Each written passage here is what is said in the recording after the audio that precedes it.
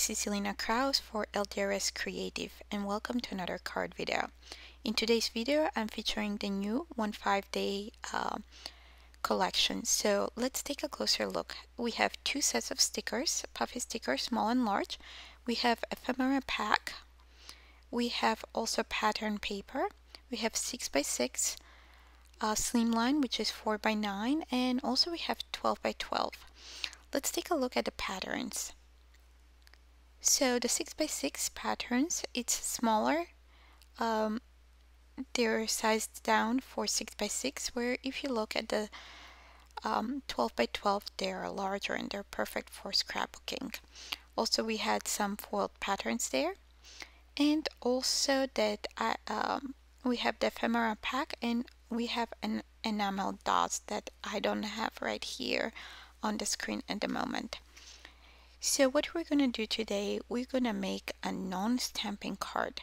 So we're going to use the product from this line, and we're going to make a card without stamping or die cutting. So I'm starting with a A2 piece of paper, and I'm trimming it down asymmetrically to create an interesting border on my card. You can also use dies for this, but I just decided to use my paper trimmer. So I just pulled few images, few die cuts from the ephemera pack, the little bunny and some flowers, and the flower pattern from the 6x6 pattern pack. So I'm just trying to decide how I didn't want to put an entire A2 piece of pattern paper. I'm kind of paper hoarder when it comes to pattern paper. So I just decided to put on the bottom and to cover with that enough to cover the part that we can see. So I'm adding that to the bottom on another A2 piece of white cardstock. And then I will add the trim piece on top. Before I add that one, I decided to make it a little bit more sturdier, so I'm cutting down another piece of white cardstock to adhere in the back. So it's slightly smaller than the one on top.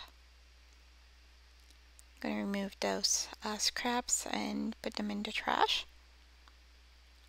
So I'm using some tape runner, and I'm stacking those together. Okay, now I decided to add a little bit more dimension, so I'll be using some foam tape. I'll cover that entire back so it's nice and sturdy, and it stays flat even when it goes through the mail. In case it gets squished in the mail, it will stay nice and flat without bending over. Okay. So I'm using my scoring tool here just for a straight edge to make sure that that's adhered nice and straight. I'm mirroring the back of that foam tape and adding it on top. Okay, now it's time to decorate our panel. I'm using again foam, double foam. I doubled that up, the foam tape, and add it on the bottom of the bunny, where the bunny goes onto pattern paper, and then on the top part I'll just add single layer of that foam tape. I'm adding also some liquid adhesive so it doesn't stick right away, but it gives me a little bit more time to wiggle that in case I need to reposition it. So I'll just touch it on the bottom, make sure that it's where I want it to be, and then I will stick it down. Okay, next we have a couple flowers. I picked out the flowers. They have blue edges, so it kind of matches the background paper because the background of that paper is blue. So I'm adding those, and now we need some sentiment. I decided to use the small puffy stickers. They're different colors, so I decided to spell hello. So I'm starting with the H, and then I'm using my blade tool here and tweezers to adhere the rest of the letters. When you adhere those, make sure that they're nice and straight. Just use your tweezers position, and then when you're sure, then you can press a little bit harder, apply more pressure to make sure that's nice and adhered nicely down.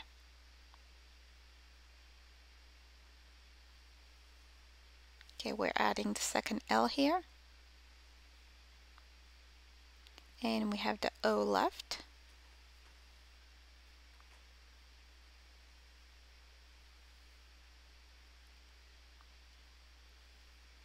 Okay, now we're done, and what is left to do is just add that entire panel to a top folding white note card. I prefer top folding note cards, but you can use any note card. Either you can do top or side folding, it's your choice.